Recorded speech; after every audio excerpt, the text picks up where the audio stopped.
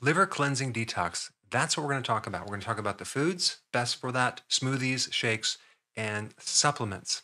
One thing that I think is a kind of a misunderstanding about the liver itself, the liver does not hold or store toxins. Okay. It gets rid of toxins. It's the main organ that turns these fat soluble poisons into a water soluble substance that is no longer poisonous, and then it gets rid of it through the bile ducts with the help of the bile. And when we talk about cleansing, we're really talking about cleansing the liver of fat and also inflammation or scar tissue. And the more fatty the liver, the more scar tissue and the more inflammation, the less it has the capacity to detox. And there's this whole cascade of amazing enzymes in the liver that help take this very severe, dangerous poison all the way through to the point where it's no longer poisonous. You can even get rid of 50% of the liver's fat through going on a low carb diet. This is called a ketogenic diet. So I want to get into very specific foods, but you just need to know if you go on low carb with intermittent fasting, you can drop a lot of fat off the liver really fast. And the less fat the liver has, the more it can do its job. The liver is about 3.5 pounds, the size of a football, and it's really robust. It takes a beating and it can do its job just with 20% of the liver cells left. And it is the only organ that can completely regenerate itself. But there is a point of limitation. You can get to the point where it's so filled with scar tissue, that's called cirrhosis, that you're going to have to get on the list for a liver transplant. And a lot of times people don't have any symptoms in the initial phases of liver problems other than some fatigue. But one real simple way to know if you have a fatty liver is just to look down and see if you could see your stomach protruding out, because abdominal fat is a good indication that you have liver fat. Now, as far as what causes the liver to become fatty, you might say, well, alcohol, right? Well, that's definitely something that can cause it. But there's also something even more common called non alcoholic fatty liver disease. And that condition mainly comes from fructose. Okay. Now, where would you get fructose? Fructose is in a lot of the sugars that people consume, like table sugar has fructose, beet sugar, honey, fruit, all are about half fructose and half glucose. So if you're eating a lot of sugar and drinking your sugar, as in high fructose corn syrup, like all the sodas and juice and fast foods, chances are you have a fatty liver. Not to mention regular wine and frequent snacks will all contribute to a fatty liver. So what are the best foods to help heal the liver, to help strengthen its ability to detoxify? Right at the top of the list, you have something called cruciferous vegetables. That would be like kale, arugula, broccoli, cauliflower, collard greens, mustard greens, Brussels sprouts, bok choy, horseradish, cabbage. These are very unique vegetables that don't necessarily give you more enzymes, but they trigger or induce more of your own body's phase one, phase two enzymes to help you break down chemicals. And there's also very specific natural chemicals, they're called phytochemicals or phytonutrients in cruciferous that are even more potent than other things, okay, like sulforaphane in broccoli sprouts or microgreens. Microgreens are basically just about a 10-day-old baby vegetable versus sprouts might be like between 3 to 7 days. But radish microgreens or sprouts or broccoli microgreens or sprouts are loaded with sulforaphane. So what I like to do, instead of just using regular lettuce for my salad, I like to use the arugula leaf because that's going to more potently do a lot more good than regular lettuce. Another vegetable that's really good for the liver is beets. Beets help increase bile production, which can help get rid of toxins from the liver that they've just been broken down. Beets can help increase the flow of bile, so then that bile can actually help eliminate all the toxins that your liver just broke down. Beets also trigger this phase one, phase two detoxification. So what you can do is you can shave some raw beet on your salad or just steam beets and consume beets. And just as a side note, fruit is not really good for the liver because you're going to get a lot of fructose, but berries, especially the blueberry, can help you reduce fibrosis in the liver, and it's anti-inflammatory, even though it is classified as a fruit, but it has a lot lower sugar than other fruits. You might think that to get rid of fat on the liver, you have to go on a low-fat diet. No, you don't. You have to go on a low-carb diet, get rid of the sugars, because that sugar then converts into fat. The fattiest foods like eggs and organ meats like beef liver and grass-fed beef and fatty fish all are loaded with this other nutrient called choline that very potently gets rid of fat off your liver. Actually, choline is even part of your own bile, so it's kind of a detergent for fats. And take a wild guess what has the most choline: egg yolks, beef liver, and fatty fish. But you can also get some choline in things like broccoli.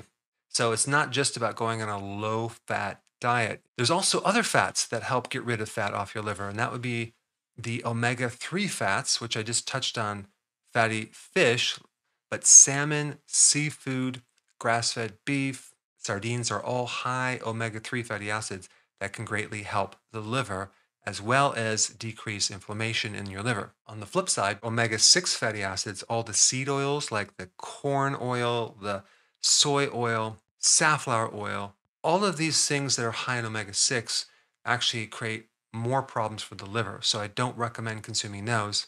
And unfortunately, we have way too much of those. I think nowadays an average person consumes 30 times more omega-6 oils than they should. And it's hidden in restaurant foods. It's in fried foods. They use it in salad dressings, mayonnaise, and many, many other foods. Now, as far as the protein that's needed for the liver to function, you need high quality protein. That would be eggs, grass-fed beef, and fatty fish. You don't want to go on a no protein diet because these amino acids are very, very necessary to help heal the liver. But then again, you also don't want to use low quality protein, especially the plant-based protein powders, the soy protein powders. Whey protein is also hard on the liver. It's a refined product. There's no fat. The liver actually does better if you consume foods that have the natural fat with the protein. Probiotic foods are very healthy for the liver.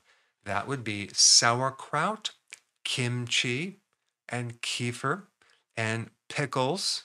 Those are some main foods that are really good to help strengthen the detox and also get rid of fat off your liver and also decrease inflammation.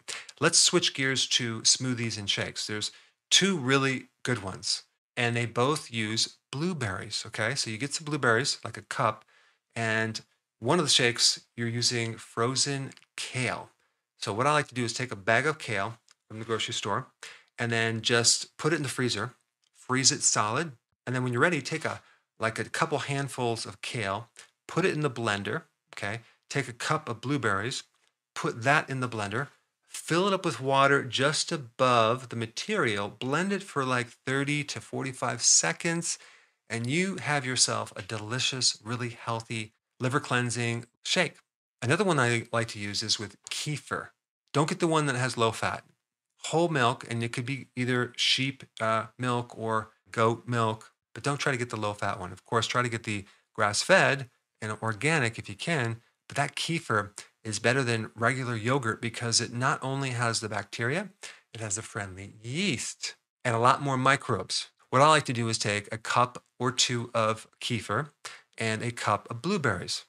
And you may have to add a little water to it, maybe half of a cup. Sometimes you don't. I would first try it without the water because sometimes the kefir is more liquid. It really depends on how liquid the kefir is. And then you blend it for 30 seconds and drink that down. It's delicious.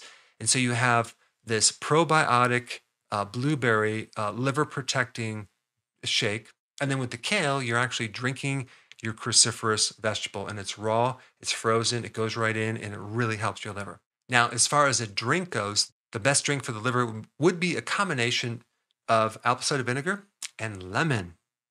The apple cider vinegar can help strip fat off the liver.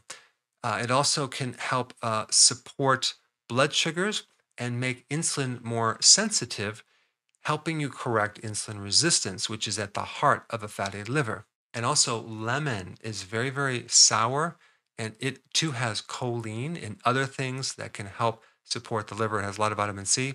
It can help reduce inflammation. Take 2 tablespoons of apple cider vinegar, put it in a glass. You can take 1 lemon, squeeze the lemon from that 1 lemon into the glass, and you have about 12 ounces of water, and then drink it with a straw. Sometimes I'll take the whole lemon, put that in the blender with about 12 ounces of water, 2 tablespoons of apple cider vinegar, blend it down so I have some additional cool properties of that lemon peel that you wouldn't get from the lemon juice. You can use actual lemon juice, but just realize it's usually pasteurized, it's heated because vitamin C gets destroyed with heat. So if you just take an actual lemon and juice it yourself, that's always the best. Now, as far as the supplements go that are good for the liver, full transparency, I do sell a liver cleansing supplement, but as far as nutrients go, these are the best things for the liver.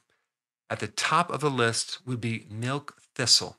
Milk thistle is used as the antidote to poison. I'm talking about poisoning from mushrooms, talking about snake poisoning.